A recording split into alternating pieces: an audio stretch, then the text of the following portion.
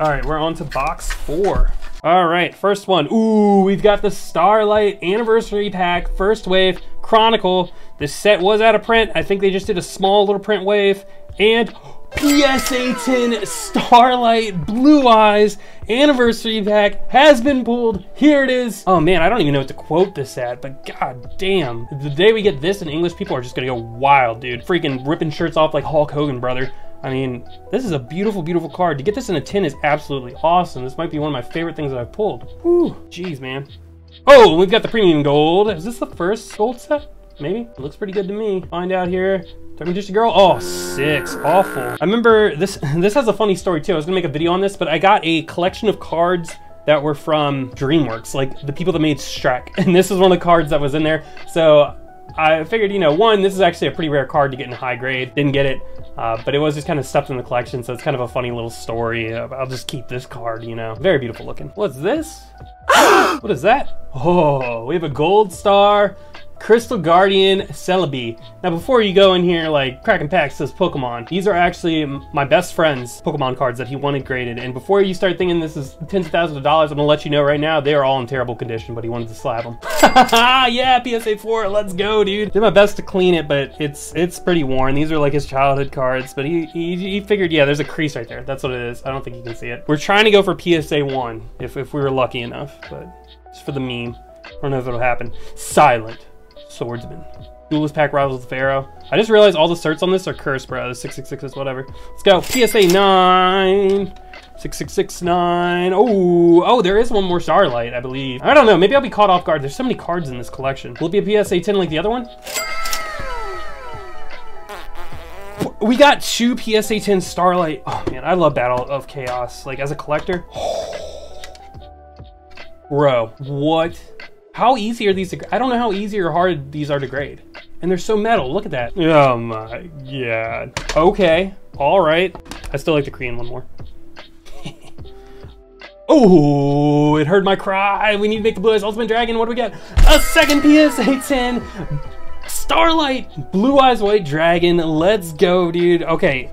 We've got to make the Blue Eyes Ultimate. And the funny thing is that in the 15AX set, you can get the Blue Eyes Ultimate Dragon. So in the Starlight. So you can have literally 3 of these and then have the, or actually it's not a true Starlight. It's more like the Stardust we pulled earlier, but that would be really cool.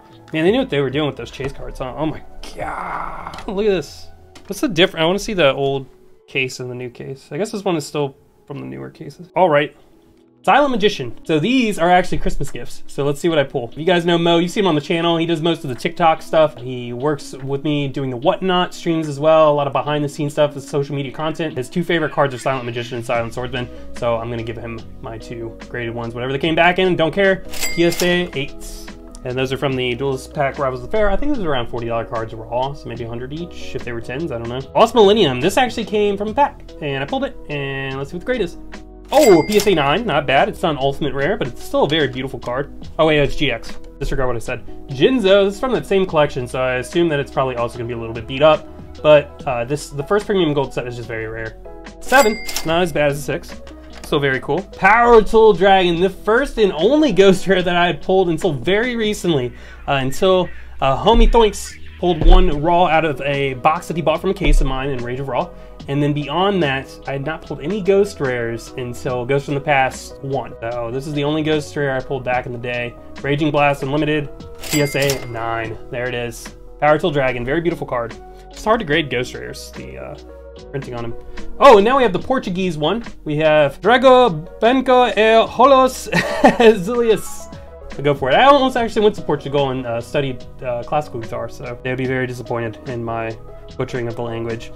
PSA 9, straight from the boxes. I've opened a couple of these on the channel, the decks, and mostly I just got them to relive a little nostalgia, and I figured, you know, to recoup the loss on it, I could grade them and see what we get. A second PSA 9 starter deck. Kaiba, Blue Eyes, first edition. Already talked a lot about this set. You guys know what the deal is.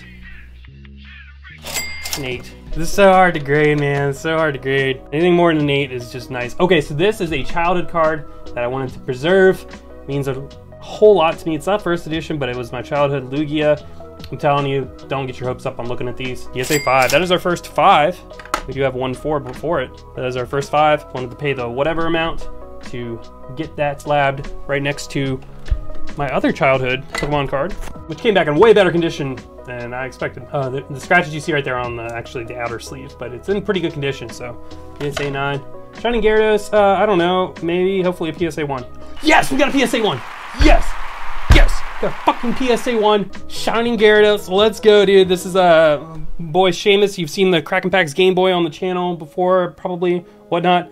We were hoping, there's literally, I don't think you can see that. There's literally a bicycle tread mark across it. Isn't that fucking funny? Oh my god, yes, we did it. PSA 1. There's people that actually just collect PSA 1s, but I know Seamus just wanted to, you know, in case, and they look pretty cool.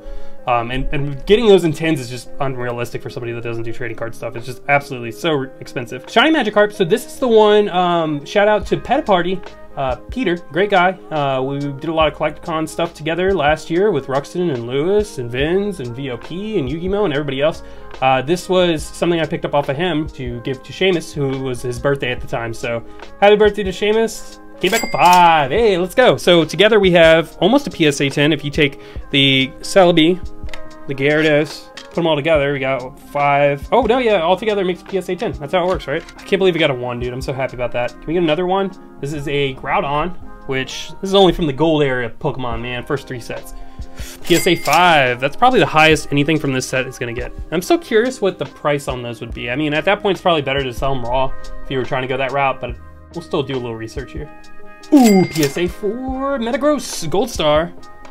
And like childhood cards, preserving them suckers. Regice, Gold Star. What do we have?